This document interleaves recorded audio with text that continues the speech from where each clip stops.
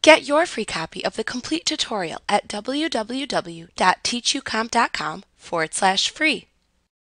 After creating a quote, you can convert it into a sales order, proposal, or a sales invoice in the future if the customer accepts the quote.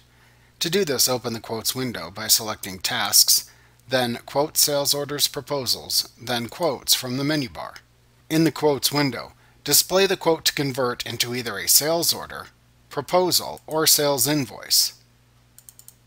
Then click the Convert button in the toolbar at the top of the Quotes window to open the Convert Quote window.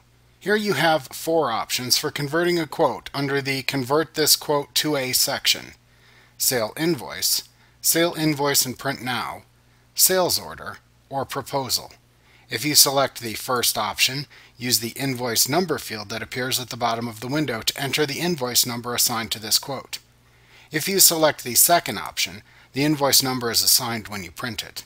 If you select the third option, enter the sales order number into the SO number field that appears.